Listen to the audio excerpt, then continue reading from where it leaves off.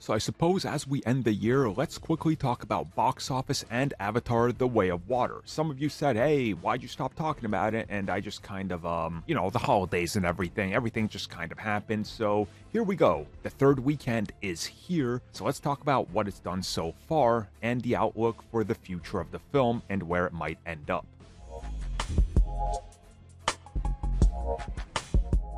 So the good news is, heading into its third weekend, Avatar has actually seen a major increase Friday over Friday.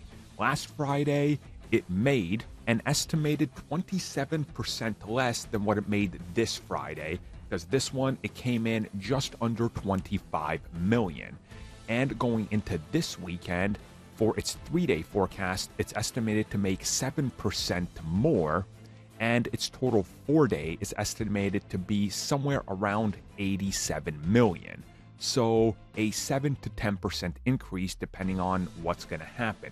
Now, of course, this has officially placed the film over 1 billion, as I talked about just recently in another video, and right now it's sitting at 1.13 billion, meaning 1.2 billion will be passed more than likely by the end of Monday, according to all accounts. And so far, there are some predictions that this might be the biggest film of the year. And it's mainly going to come down to international, because in the United States, it's honestly doing slower than expected.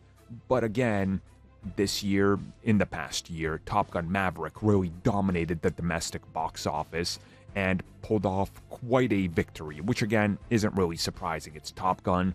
A lot of people have been waiting for a sequel to that for decades. It came in, it delivered exactly what people wanted, a straight up sequel, nothing outside the norm, so it makes sense.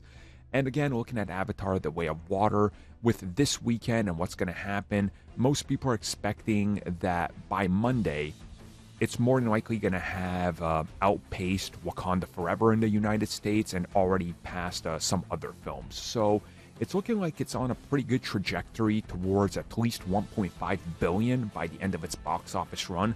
Some are saying that might be a low estimate. Some are saying it could honestly be where it tops off. Again, we won't know, but I've learned one thing about this film that I think everybody should realize now is that a lot of people underestimated it.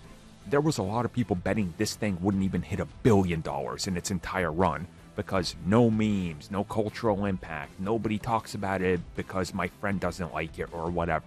Again, circumstantial, whatever circle you hang out in, whatever you talk about, it all depends. I've said it before, I've never seen a single person I know that's seen Top Gun. I haven't seen it because it's not a Tom Cruise franchise I love. To me, it's Mission Impossible. I religiously watch those films. I love them so much. So it's kind of that thing. It's like a little of a bubble effect. I guess we'll see what ends up happening with Avatar when the weekend is all said and done. And I promised I'll make more updates on it and talk more about the sequel and what I think's happening. But overall, Disney's going to be happy with this. It's pushing Disney to be the top studio in Hollywood for 2022.